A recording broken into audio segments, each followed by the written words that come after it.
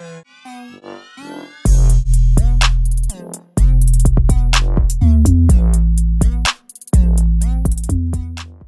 this video, I'm going to be talking about explosion collisions and how to work out a calculation to solve for an unknown velocity. So first of all, we want to make sure we're familiar with all the concepts with momentum and explosion collisions. We're going to take a look at how momentum is conserved and take a look at the momentum before the collision and how that is equal to the momentum after the collision in order to solve for unknown variable.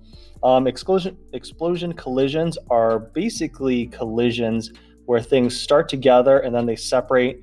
And actually, in a lot of cases, we'll have two objects that are at rest that will both have a velocity of 0 that will push away from each other and separate into opposite directions.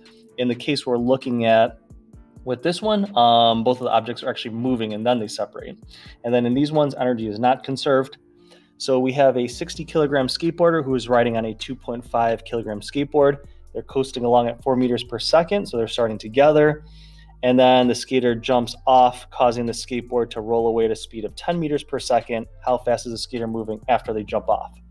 So we're going to go ahead and set up our pictures, numbers, vectors, and after we complete the setup, then we'll check in to do the rest of the calculations.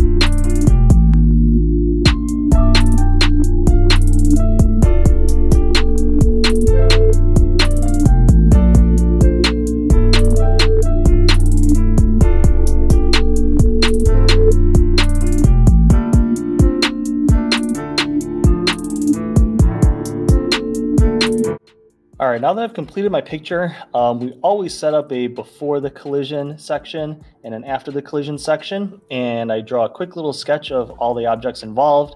I put their masses right next to them, and I make sure I include arrows just to see if there's any negative signs. In this case, it looks like everything is moving towards the right in the positive direction, so I don't need to include any negative signs.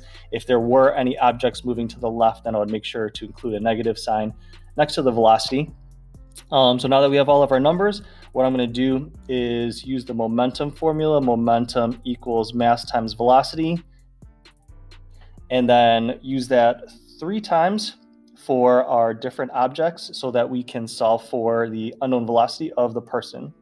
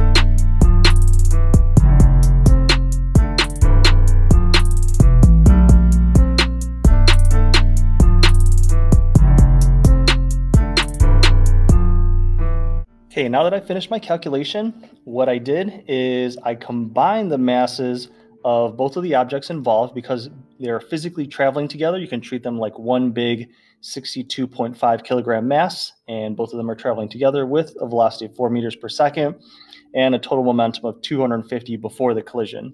So since momentum is conserved, we know that if we sum up all the momentum of everything after the collision, it's going to be equal. So we're able to set up a formula that way. And we have 60 times an unknown VF, because we don't know what happens to the person, but we do know the skateboard gets kicked out at 10 meters per second and it still has a mass of 2.5. So we went ahead and we subtracted 25 from both sides and then finished off by 225 equals 60 VF. And then you divide both sides by 60, leaving you with 225 divided by 60, which is 3.75 meters per second.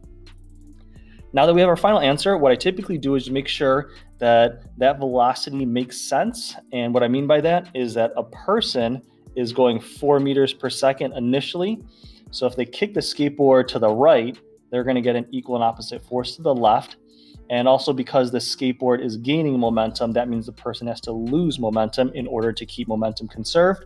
So therefore, their 4 meters per second of initial velocity should have decreased some, but not dramatically, because the skateboard is only 2.5 kilograms. And it looks like it did just decrease slightly from 4 to 3.75. So that does make sense. So just to recap, you want to make sure you set up your before the collision, after the collision columns, get your pictures with all of your numbers and variables written out. And then that way you can take your numbers and then just slide them directly straight down into the momentum equals mass times velocity formula, do a little bit of algebra from there, and then solve for your unknown variable. I hope that was helpful in helping you understand and calculate an explosion collision. Thank you for watching and listening.